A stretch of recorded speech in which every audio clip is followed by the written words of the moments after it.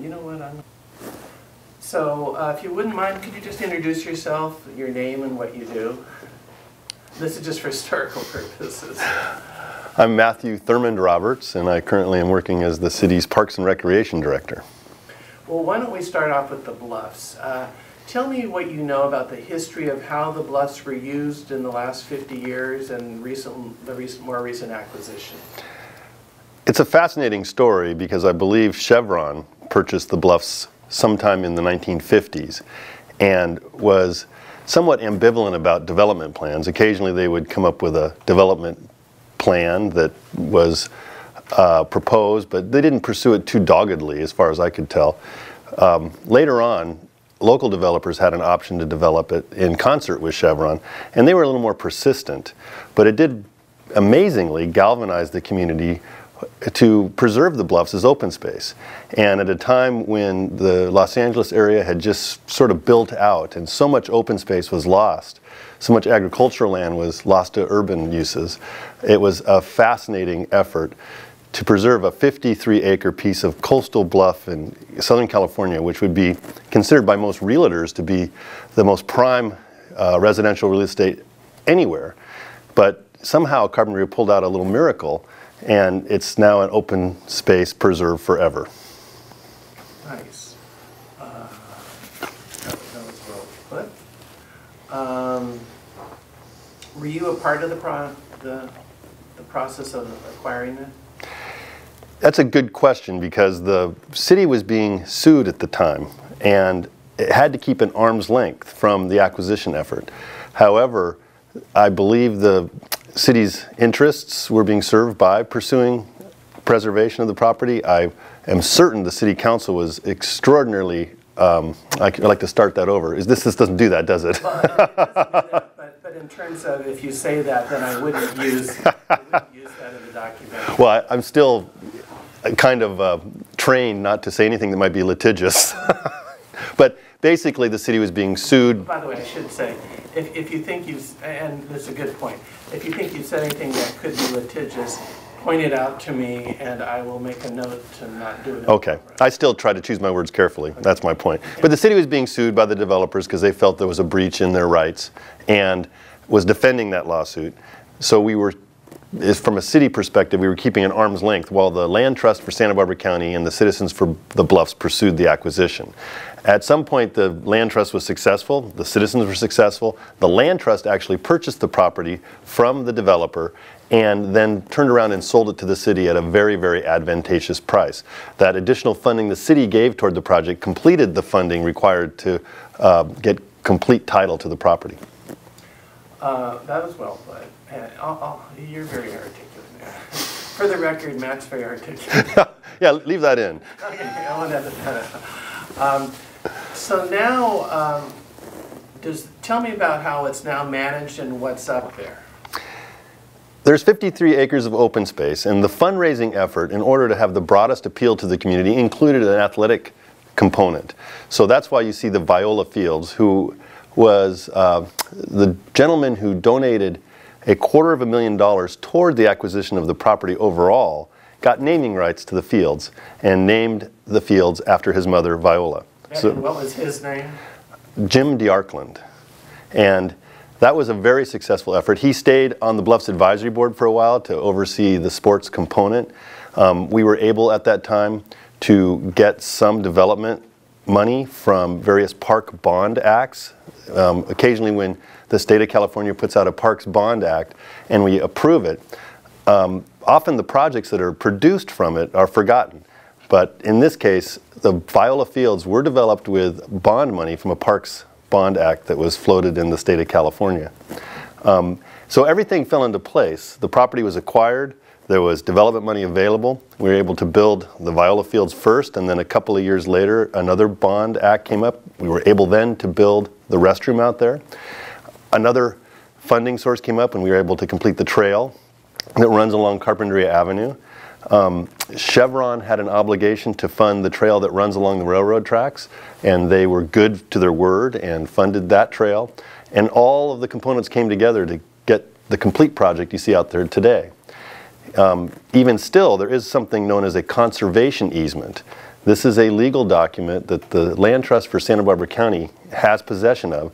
So they have rights to ensure that the city doesn't do anything out there that's inconsistent with the original vision for the property as was stated by the Citizens for the Bluffs and the Land Trust at the time of acquisition. So each year the Land Trust comes out and does a visual inspection and makes note of any deficiencies. Our track record with them has been very good. And it's important to also point out that the Citizens for the Bluffs raised more than the acquisition price and have actually created an endowment fund that contributes to the overall maintenance of the property every year. In fact, as we speak, it's about $26,000 a year that endowment fund contributes to the maintenance of the property overall, which is a very significant amount. Well, what would you say is the value of open space to people in the community like the Bluffs? The value is almost measureless because it goes way beyond a visit where you go out and find yourself, have a little peace and quiet, maybe spend time with your family, maybe spend a little time with your dog. The visual aesthetics of it are also very important, just knowing it's there for you all the time, giving it unfettered visual access to the Channel Islands, the National Marine Park out there, the channel itself is extraordinarily refreshing. Having athletic fields out there is unusual as well, and we hear from people who visit that those are the fields they want to play on because the air that comes off the Pacific is so fresh and so healthy. But beyond that, it sets a very remarkable statement about what Carpinteria has always stood for and what I hope Carpinteria will continue to fight for in the future, which is its place as almost an environmental preserve for the whole community, not just out on the bluffs. But if you look at the cornerstones of our park system, the Marsh Park was a heroic effort to reclaim what was once wetland. It was filled, the part that's the city's park anyway, was once filled with dirt to make way for condominiums, and that was clawed back and turned back into its wetland form. The bluffs is the other side of the picture, the trail that we're building through the community, all the parks that are within it, and there's so much more that I could hope we could accomplish in the future to establish Carpinteria as an environmental centerpiece in the coast of California. Could you say that, put that into words again? Somehow say it more intelligently.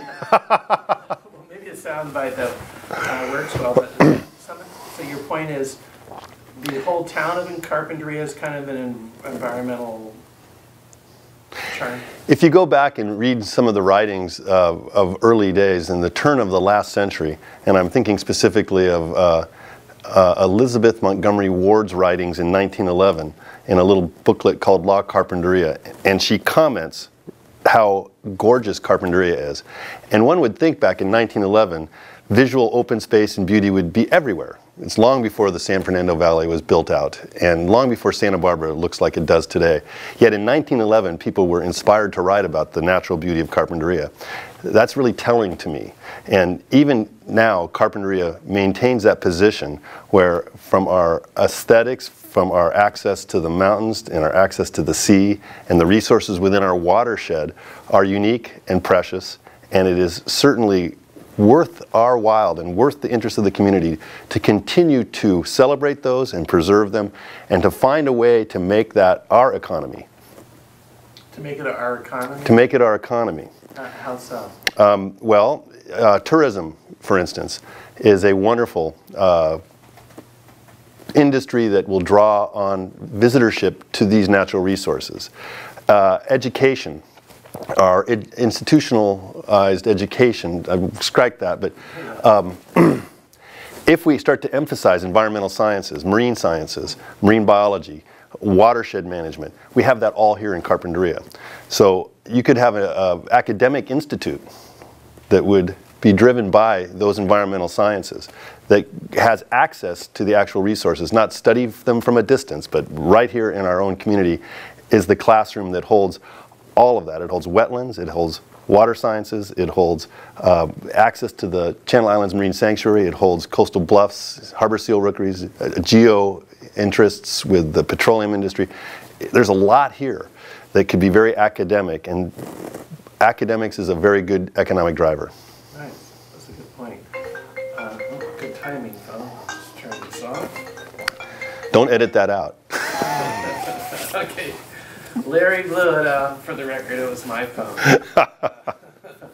Let's go to the Marsh and Marsh Park. Let me get a time code note here. 10:46. The Marsh. Maybe give me a little background of what was going on at the Marsh and how any issues to do with the Marsh Park and the Marsh that you're familiar with. Go ahead. All right. The Carpinteria Salt Marsh Nature Preserve, or Reserve, oh boy, I don't even know what it's called. The Carpinteria Salt Marsh Nature Park. Okay, and I'll have you start over one more time. Thank you. Okay, go ahead. The Carpinteria Salt Marsh Nature Park was a 10-year planning effort, and it started before I got involved. The UC, or the University of California's reserve manager, Wayne Farron, was the one who I believe deserves the most amount of credit for driving that project to its completion. 10 years of collaborative building, 10 years of funds seeking, 10 years of planning, all resulted in the Marsh Park as we see it today. And I got involved probably in the last trimester where things started to come together. About when was that? And when did Probably about 1990. I want to say it was probably about 1995 I might have been involved. But it started in the late 80s? Or? Oh, I think so, yeah. So with such an environmentally complicated project, it required a lot of studies to do a baseline of what it was existing, to do empirical research to find out what it was, and to then craft a plan to bring it back and restore it. Quite a academic, quite a intellectual product, and took quite a team of experts to do it. And the beauty of it was the collaboration that existed between all of the landowners, the UC Reserve System, the state of California, who prioritized wetlands restoration. The city of Carpinteria was clearly a big part of it. And the net result is a beautiful park that I think originally had some controversy because what are we going to do putting a park down there? But now it's got just wonderful visitorship. It's enhanced the neighborhood's property values. It's a real joy and a real jewel in the city's park system. Nice. Just wondering if there's any other questions. I could add that as they were doing the development of the Marsh Park, an opportunity arose, and this was the project that I was the point person on, but it was the boathouse and the public restroom there. But as I grew up, I was always fascinated with the reef off of Carpinteria. And when I would visit this community, always go off to the reef almost every day. And I just felt that was such an important experience for me as a kid that I was driven to try to create that for our program so that everybody could come down to the beach and get into a kayak and experience the reef or the surfboard. So the boathouse there, that big garage at the end of Ash Avenue that we store all that equipment in, was really driven by my experiences as a child here in Carpinteria, and I wanted to have that be a persistent experience for all kids here. And when was that built? In 1997, simultaneous with the Marsh Park. So we built it all at once. 1354. For those that don't know, what is the reef, where is it, and what's it like? That's another giant environmental asset we have in Carpinteria, is that the Salt Marsh Park is right next to an offshore reef. And that's a very unique relationship. So to the west of the Carpinteria City Beach, it's a point or a headland known as Sand Point. And that name comes from back in the 30s or even earlier. But if you go back prior to the Santa Barbara Harbor, prior to the seawall that's been built there, that was a big sand spit. And it was put on the charts as Sand Point. Just offshore of Sand Point is a big reef, and I usually say it's 5 acres of submerged tide pool. So it makes a wonderful kayak destination and a wonderful snorkeling destination where you can literally go off and paddle over a big giant rocky bottom, and it has all of the elements that you might experience if you walk over a tide pool. Well, some people don't know about that, I suppose. I think you're right, but if you go down to the beach on a day when there's a little surf and maybe a low tide and you look offshore, you'll see a shoaling area where the waves are breaking, and that's the shallowest part of the reef. Back in the day, could you walk on the sand spit? Back on the day, if you look at some of the old USGS surveys, you can see that there was a big tail of sand that came eastward, and the exit or the outwater of the marsh also came eastward. So there was a big river there, really, that you had to cross. And some of the owners out on Sand Point would build a dock or a pier to make a connection so they could get to the ocean beach, because their homes were behind where it was just that river beach, if that makes sense. Yeah. In fact, I do have some video of that. Oh, huh. Okay. But that would have been before 65, I guess. Oh, way back, yeah. Yeah, Mm-hmm. yeah. I see a Chumash person behind you, and the Chumash are known for their tomals. Is there some relationship with riding a kayak today and tomals, or anything you'd like to say about that? That's fun. I always kind of found it to be more than a coincidence that Carpinteria had the world's champion dory rowing team in the early 60s, and that was Paul Hodgert and Jeff White. They were featured on ABC Wide World of Sports in the days of black and white live television, and that was a very proud moment. And I always felt maybe there was a connection between that and the Chumash and the tomals, and how Carpinteria doesn't need a harbor because we're excellent surf boatmen.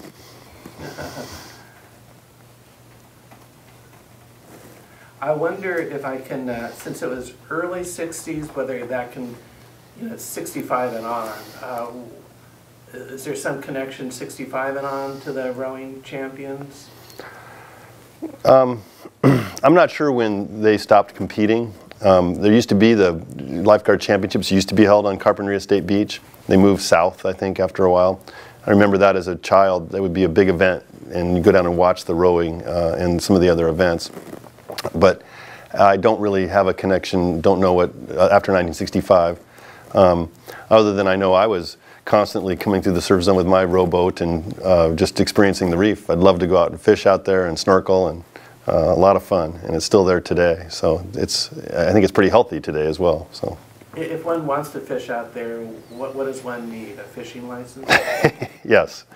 That's an interesting point about Carpinteria. Is the state of California in about 1972 granted fee title to the city of all of the submerged and tidal lands in our jurisdiction out 2 miles to sea. Not many cities have that fee title, and yet the state still regulates that for fish and game purposes. So yes, if you want to take anything on our city beach, you need a fishing license. Let's see. Along those lines, you covered the bluffs, the marsh park. How about talk about the coastal trail? What is that, and where does it run? We've been working for a decade at least, and even more, on making a pedestrian, bicycle, multi-user trail that connects the eastern portion of Carpinteria with the western portion. This trail can be described as going through the marsh park. It makes a connection down the beach. We've worked on the Tomal Interpretive Play Area and the Palm to Linden Trail, which is within the boundaries of the state beach, is a cooperative project with California State Parks. The trail continues through the state beach until it hits the city's Tar Pits Park, then goes behind Chevron's, or I take that back, behind the Oil Pier parking lot. There's a little gap that we hope to close very soon between the Bluffs and Tar Pits Park, but we also then hope to connect the trail all the way down to Rincon County Park. And we have a design that we're processing now about that. It's a future project we hope to see completed in the next maybe 2 years. The ultimate result will be a coastal trail that runs about 5 miles long. It'll go through some of the most remarkable environmental assets on the coast of California. So you not only see something like the Salt Marsh Park and have visual access to the Carpinteria Reef, down one of the finest beaches in California for just general family activities, which is the Carpinteria City Beach, through the Tomal Interpretive Play Area and through the Carpinteria Campground, which is a wonderful resource for the state. You see the Carpinteria Creek, which is a wonderful steelhead creek, the asphalt seeps, the harbor seal rookery, the tide pools off of Asphaltum Point, the Carpinteria Bluffs, all again within the backdrop of the Channel Islands National Marine Sanctuary, where you can watch harbor seals and sea lions, and there's no shortage of watching dolphins and whales in season. These are all a very, very powerful experience.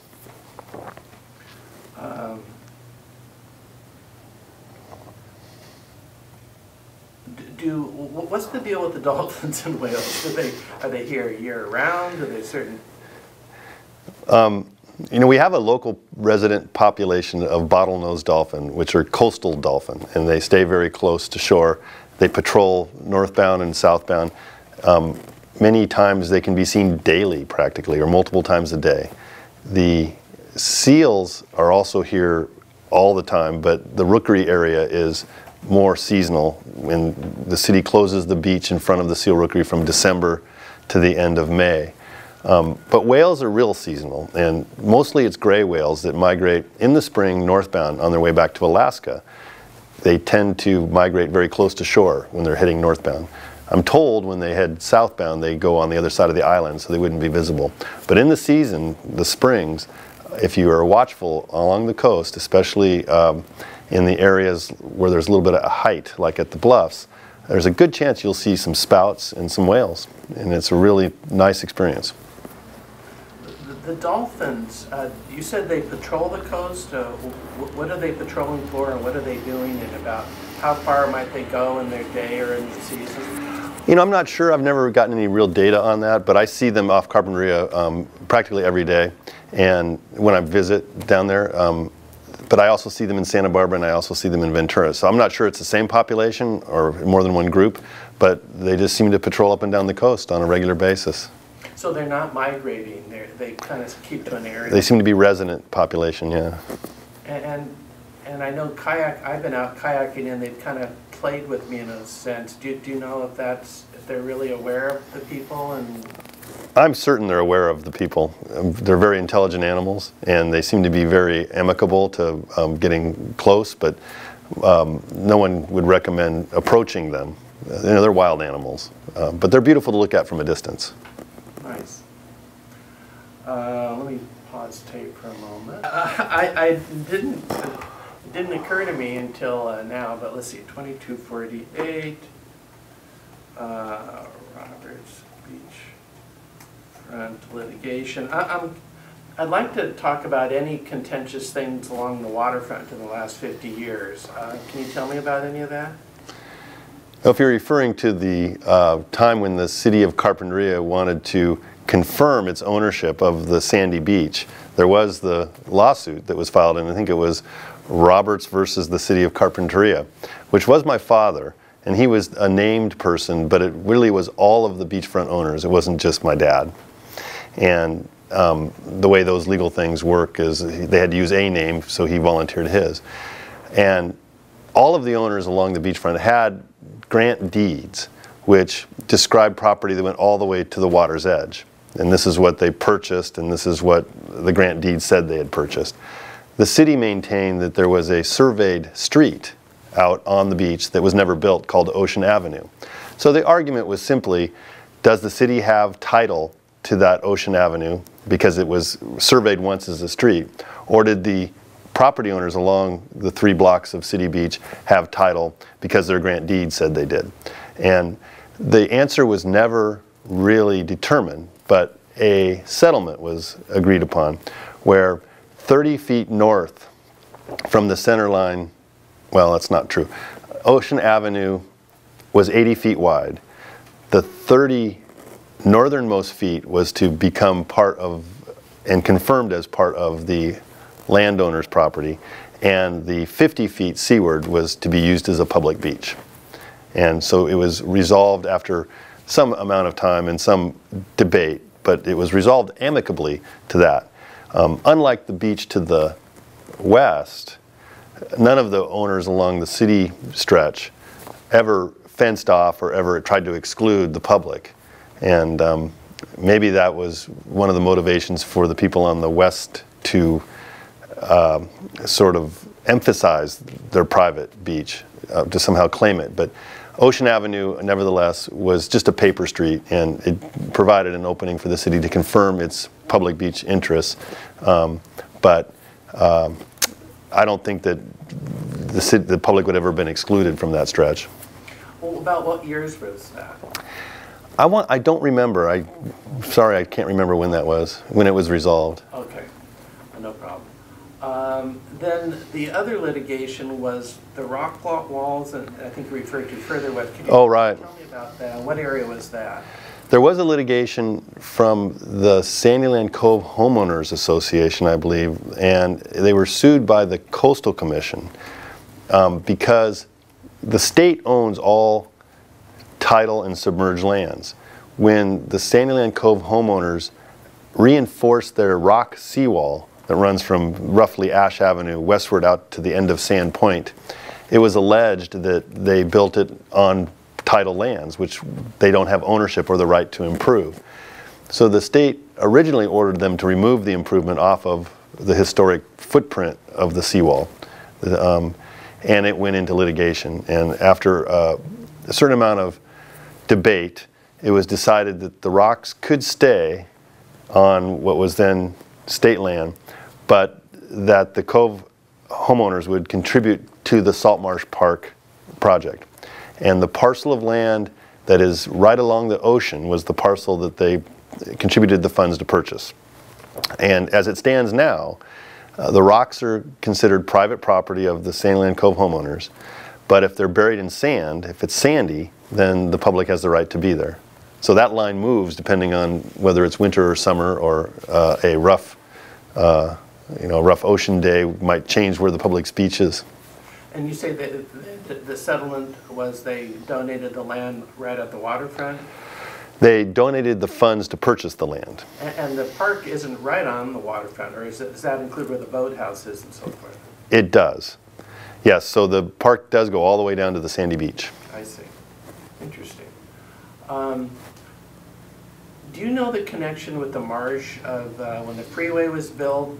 Did they dump the dirt from the freeway development into the marsh, and then part of the mitigation of highway stuff went to the funding? Can you talk about that? It's true that part of the marsh project was funded from transportation dollars. In fact, the bluffs was also partially funded with transportation dollars. The connection between the transportation dollars for the marsh park and building the marsh park, I was told, an argument was made that a lot of that fill dirt that filled in the marsh was originally excess soil from when they did some freeway work. I never had that verified, but I had heard that story. Okay. And what was the connection with the bluffs and the freeway? Well, the acquisition and preservation of that had broad political support, and there is a highway beautification program. So it was seen as consistent with that program to provide funding, to provide the open space so that the highway remains a beautiful place. So that was the connection. They just every now and then you'll see a scenic highway sign out on the road. Sometimes that includes funding to keep it scenic. Cool.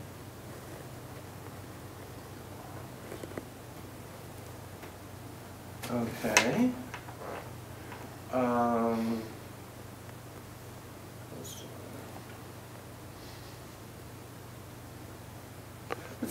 Let's switch gears here. Agriculture. Now, you're also a farmer, right? You bring up agriculture, and it's true. My great-grandfather and his brother settled in Carpinteria in 1869. And back then, if you weren't a farmer, you really weren't here. What was their name? Oh, it was the Thurmans. And what did they farm? I guess that's a tough question for me to answer. Everything and anything that was going on. I was more familiar with what my grandfather farmed and my mom's older brother. But they did the things such as lemons and just a truck farm and lima beans, and the crops changed depending on the markets. Well, what do you farm now? Avocados and cherimoyas.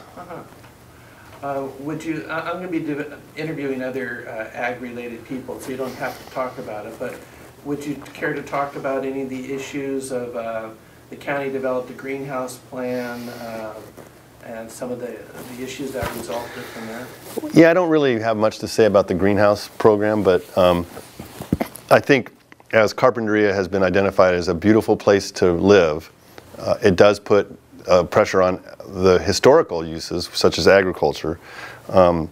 Things such as demand for water is obviously one that needs to be discussed. Ag does have a big demand for water. The quality of water that ag requires sometimes isn't required to meet drinking water quality standards, but the urban users are very highly regulated by the federal government to meet real high standards. So irrigation water and urban water don't need to meet the same standards. It's just an expensive endeavor to meet urban water standards. Water supply is an issue. And you go back and look at the Bradbury Dam project in the 50s, that was an irrigation project. So Lake Cachuma is looking very dry right now, but it was originally motivated to a large degree by irrigation users. In fact, the Bureau of Reclamation, who owns that project, that's a federal agency, used to charge, and they still do charge, less for water used for irrigation out of that project than water used for urban uses. So they charge the districts more for the water they take out of that project and sell to houses.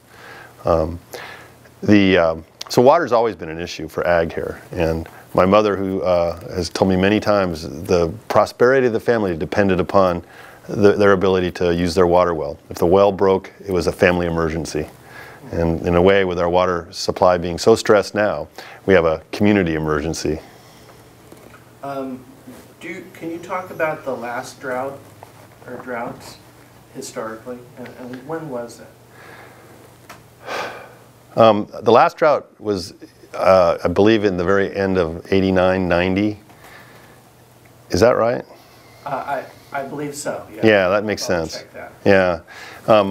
My memory serves me correctly, it was when the issue of state water was being debated yet again.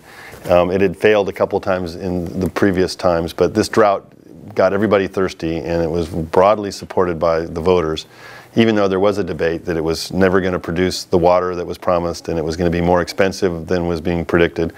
And oddly, or maybe aptly, both of those things have come true. It has been extraordinarily expensive for Carpinteria to participate in the State Water Project, and when we need it the most, there's no water in it. So it's been very troubling to me. I've been on the water board since 1996, and the idea that the community is exporting $3 million a year just to pay for the construction costs of that, but then when we need it, it doesn't produce much in the way of water, has been very sad. And was that a period in about '90 when there was a measure to, was there something on the ballot, and what was on the ballot then? The ballot was to take out the debt to fund the southern portion of the South Coast, or not the South Coast Conduit, to fund the southern portion of the aqueduct. There is a coastal branch of the California pipeline.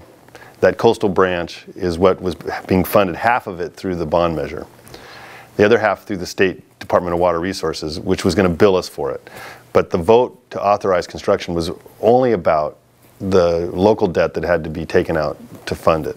And was it approved? It was approved by a very high percentage of the voters. I want to say even maybe 70%.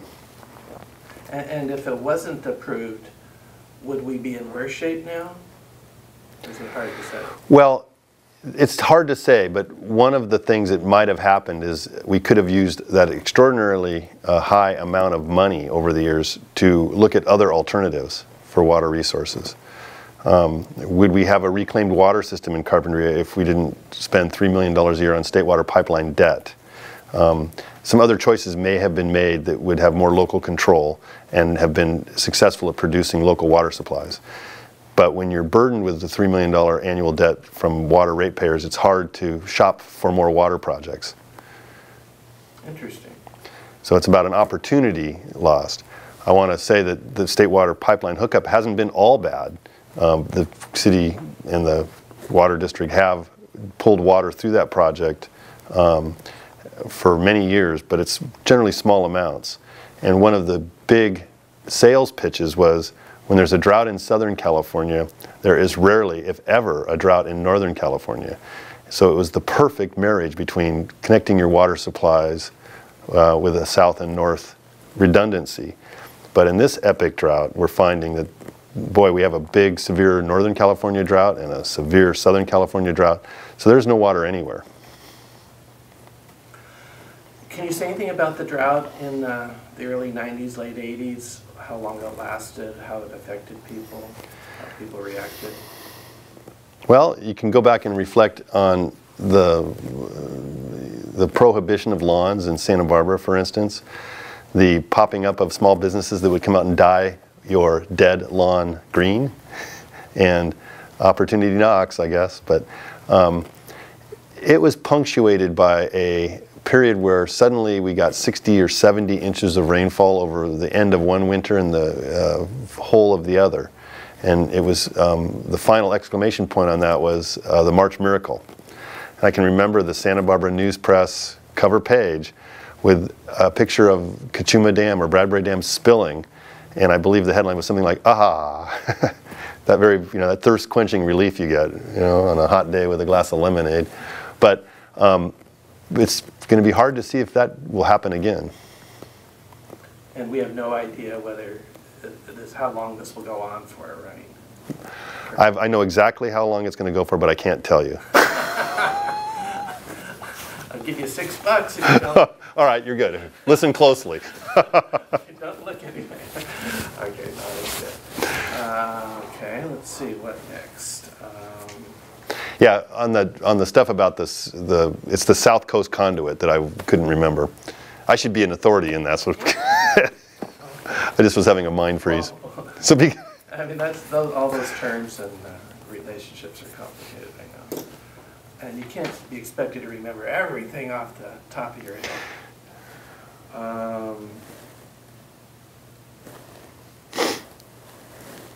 You don't have the avo tree root rot in '67. Do you know about that? And was that a news story? Well, that's a good point about agriculture, is that the years I've been involved, boy, have the practices changed.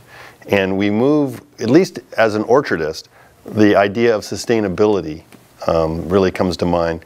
Because when I first started getting involved in agriculture, I assumed the practices of the generation before me. I was told, or I was given instructions, this is how you do it. And over time, using my own research and following the practices of my fellow growers, we found that a lot of those practices were perhaps ill conceived. So instead of battling every weed in the orchard, instead of battling every insect in the orchard, we do things with reduced reliance on chemicals and maybe try to get our cultural practices more in concert with natural processes. This leads to a lot of soil building, because the stronger your soils are, the more resistant your plants are to disease and stress. And technology has shifted as well in orchards. Our root rot prone topa trees would be very vulnerable to the Phytophthora cinnamoni, which is the root rot. That fungus can spread like wildfire in a very biologically undiverse soil environment. But by doing a lot of mulching, you accomplish not only building the soils so it's got more biotic diversity and it's less likely you're going to have one pathogen or organism take over, but also it conserves moisture and it suppresses weeds. So here's a practice that seems very onerous, where we have to take mulch and move it up hillsides, a lot of back-breaking labor, but it does prevent the use of excess herbicides, it prevents moisture loss, and it is very sustainable to build the soils for the future. Were you affected by the root rot problem, your orchard or your friends? Yes, root rot did sweep through our avocado orchard, and we tried over years replanting with more root rot resistant rootstocks. and we continue to do that today. They still find root rot resistant rootstocks that outperform the last generation. And we also started to plant cherimoyas. We saw other growers in the area doing that, and the cherimoyas are not susceptible to root rot at all, or at least I have not experienced that they are. So that became a good alternate crop. Cherimoyas, it turns out, also don't have the same water needs. They're less thirsty than avocados, but they are a very difficult fruit to grow. Well, when was the root rot problem? Was it in the late 60s? I think root rot was known earlier than that, but it certainly did have a big, profound impact, especially in the more susceptible soils in the 60s and 70s and even the 80s.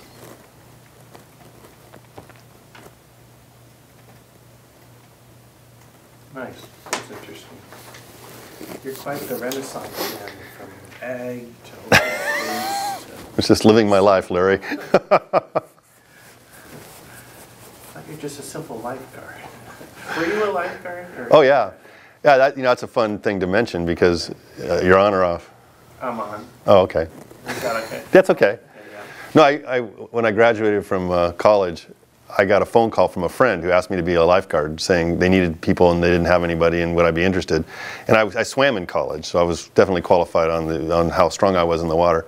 So I thought, well, I need a job this summer, so I went down and I was paid $4.90 to be a lifeguard on the Carpinteria City Beach in 1980.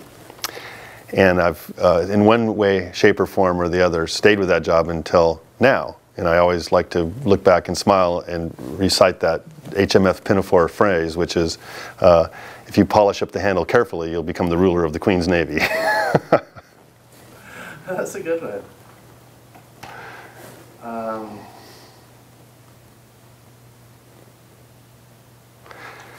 Yeah, so I can tell you that I've, some way, shape, or form, from the first summer after I graduated from college, I've been involved in public service as a lifeguard, as the beach superintendent for the city, as the parks director, and have had a tenure on the water board serving a public interest since 1996.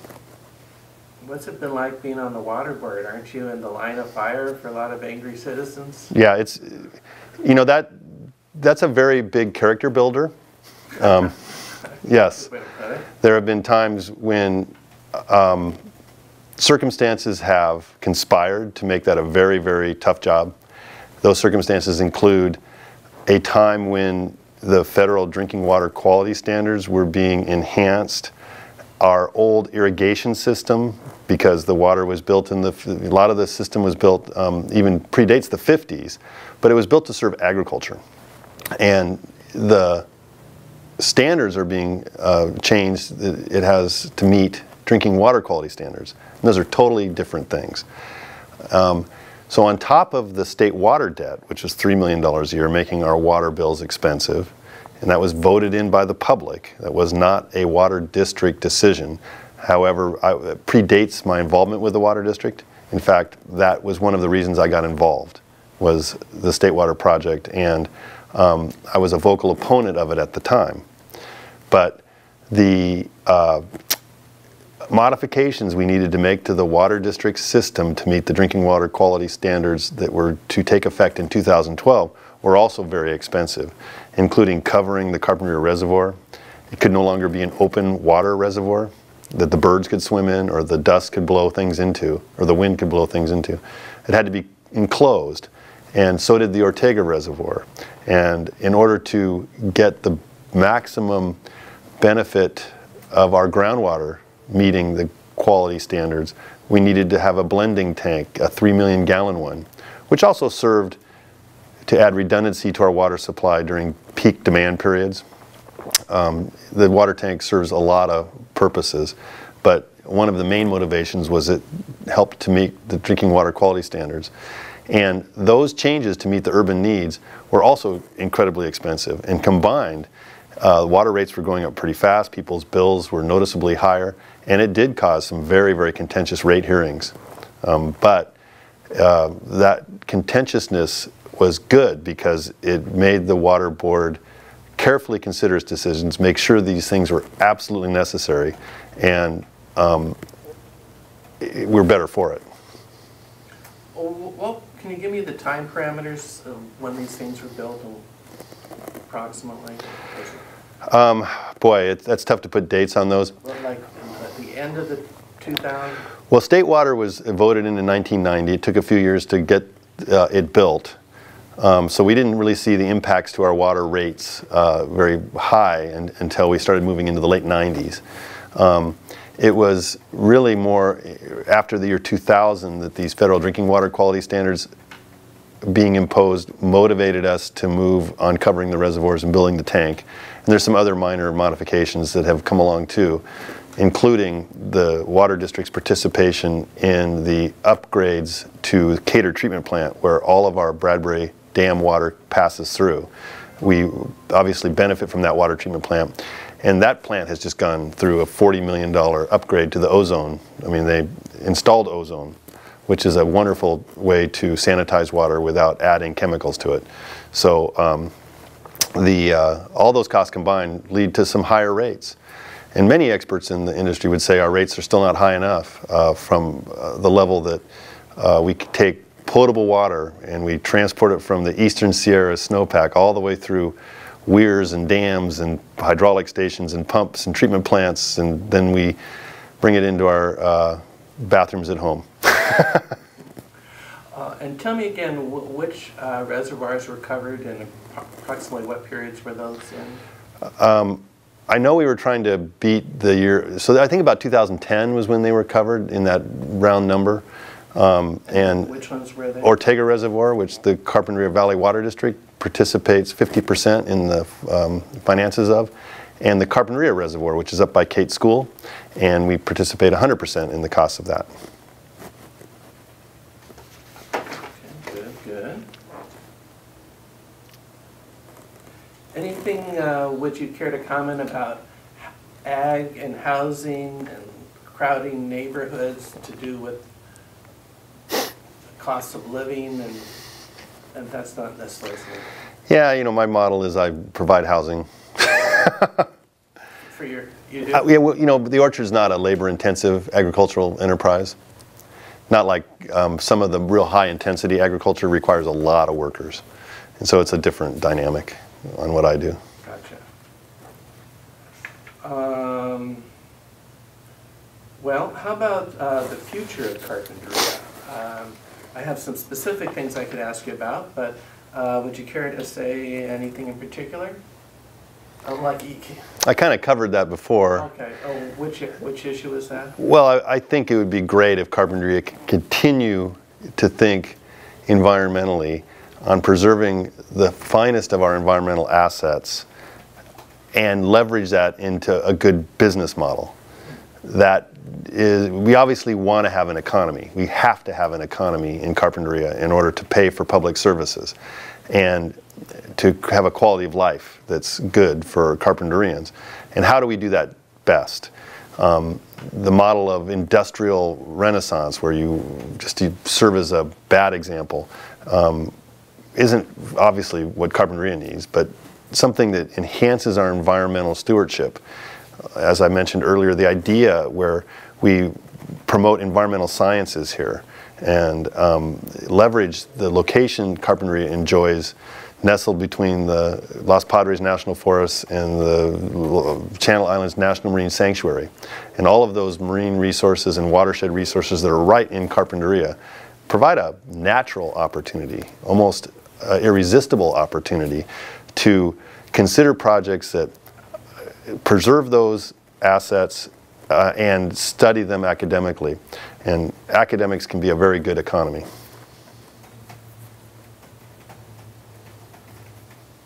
Nice. Now, a different issue is Airbnb. I considered having a Michael Jackson. And I caught you. Do I get a call for you? Larry, are you? But tell me about Airbnb and why that's in your province. It's not in my province. Okay. But we sometimes in a small little city hall, we wear different hats. And for a period of time, I was being asked to assist in the city's transient occupancy tax program. We were looking for internet advertisers of places to stay on a short-term rental, because we have a tax code which requires transients or vacationers who are here for a short period of time to pay a bed tax, and this is common throughout the land. But there was a huge increase in the number of 1 or 2 unit rentals, driven by the success of the internet and websites like VRBO or Airbnb or Flipkey. These are all sites where private property owners can advertise a home for a vacation rental. And so it became a matter of equity to contact folks who were renting on a short-term basis and not remitting, to let them know that there was that law in effect, and it's the only fair thing to do for those folks who are renting on a short-term basis and remitting. So it levels the playing field. Any thoughts about gentrification, whether that will continue, whether it's good or bad for the future? Gentrification, I'm not sure what that, how you were using that term. Well, prettying up everything, but that's not. How about the issue of beach erosion and the rising sea level and so forth? Can you comment on that in the future? Well, the idea, the issue of sea level rise is of great concern to Carpinteria, absolutely. And how it will affect us in the future, I don't fully understand, other than it could cause a higher frequency of coastal flood events and a loss of our width of sandy beach. And it could be worse than that.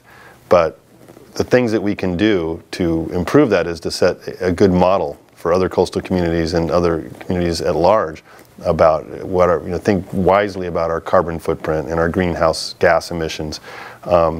We are working with the Army Corps of Engineers in the state of California to study that very effect in Carpinteria and how it will affect us uniquely. We're hoping that that study will result in even so much as a physical project that might help us resist some level of increased storm activity. But as with Mother Nature wants to have her way with you, there's little you can do. Any thoughts what a physical project might be? Typical physical projects that have been done in the past along the California coast under the program we're working with really are just to widen and thicken the beach to create a bigger reserve against a wave attack, because a big healthy sandy beach can be a very good protection against a single or maybe even 2 big winter storms. The idea is you give up a little ground during a winter storm and then it recovers in the off season.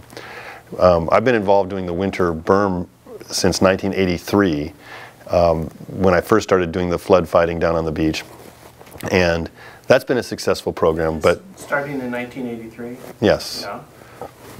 I'm sorry, you were saying, I'm sorry I interrupted you. That's all right. Start that one. Yeah, I started lifeguarding in 1980, but in 1983 found myself in a position to work to fend off a very severe winter storm we had in '83.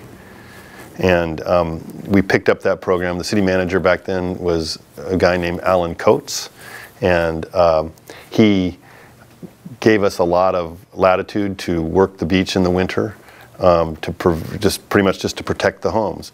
So we devised the idea of just bulldozing up sand and building a dike. That used to be an emergency response. But later we were instructed by the Federal Emergency Management Association that they would prefer us to make it a planned annual program. So it evolved from an emergency response idea to the annual berm program we have today. When you first bulldozed it up, was that during a storm, and was it effective? It was very effective. In fact, other localities up and down the coast endured severe damage when Carpinteria escaped it. I imagine over the years we've saved millions of dollars of flooding damage that would have occurred. There was one year when we didn't get the berm up as scheduled because we were waiting on a permit from the Coastal Commission, and wouldn't you know it, in that 2-week period that we were late in early December, a storm came And that one pre-season storm, if you will, did about $300,000 in damage, where the waves came in and broke through a patio slider and also flooded another home. When was that about? That's a good question. Maybe 1987. I'm not sure the exact year, but it was one of those years back then. And so the berm's been very effective. It really has. And the homeowners along the beachfront pay a large share of that cost. The costs are apportioned based upon ownership, and the city does own some lineal front footage as well as the property owners. So the city contributes funds, but the majority of it is paid for by the beachfront property owners. Was an argument for that used at all about the homes that were washed away when Stearns Wharf was built in Santa Barbara? You know, historically there was all the, do you want to comment about that, or is that relevant? I think it's common knowledge that the harbor interrupted the supply of sand that moves down the coast, and that interruption did cause severe erosion of all down coast beaches for some time. I'm not certain that's still the case today because a new equilibrium has been met, and they do a lot of sand pumping or dredging up at the harbor and pass it along. But there was a period of time right after that breakwater went in when beaches along Montecito and Summerland and north of Carpinteria, Padero Lane and Carpinteria as well, really saw a huge loss. In fact, the Sand Point I mentioned earlier in this interview was lost as a, it is thought to have been lost as a function of that harbor project. At least the harbor project contributed to its loss. And were homes damaged during that period? Absolutely, yeah, during that period it caught a lot of people by surprise, big winter storms. One of the things that's changed dramatically since I've been involved in 1983 till today is weather science and the ability to see a storm coming and the forecasts, the wave modeling that's available on the internet at the National Oceanographic and Atmospheric Administration's websites or NOAA's websites has really been great. We used to have to wonder in the winter whether we're going to get a storm. We'd hear a prediction, wouldn't have any data, just have to respond because we have a storm prediction. Today I can look at the buoy data, I can look at the satellite data, I can look at the published wave models by some academic institutions such as UC San Diego and Scripps Oceanographic Institute, where they initiate models from buoy data and predict which direction the waves are going to come from and whether that direction is a shot at Carpinteria Beach. So it's really been extraordinary, the advancement in weather science. And what can you do about it with the knowledge? I can determine whether I need to react or not. And how might you react? Reaction to prepare the winter berm for an onslaught is to get bulldozers back on the beach on standby. Nice. Okay. We're almost out of tape. I have a couple more questions, but I might change tapes. Let's see. Well, are there any other park milestones you can talk about in the last 50 years, like when parks were dedicated and built and so forth? There's been a tremendous opportunity in Carpinteria over the time I've been working full-time as parks director to build parks. There's been very rich times in the state treasury where funding is available. The city has wisely created some park funding mechanisms in its budget that allowed us to match grant dollars. The number of other opportunities, such as the Citizens for the Bluffs effort to preserve the bluffs, really is phenomenal. So when you consider the inventory of parks that have gone in and the other attributes that have gone in over the last decade or maybe even 15 years, it's special. And I can't enumerate them all, but the Saltmarsh Park, the Carpinteria Creek Park, the Boathouse, the Tomel Interpretive Play Area, the Palm to Linden Trail and other trail segments all along the coast, the Seaside Park most recently, are planned to rehab Carpinteria City Hall with some really nice park-like landscaping outside.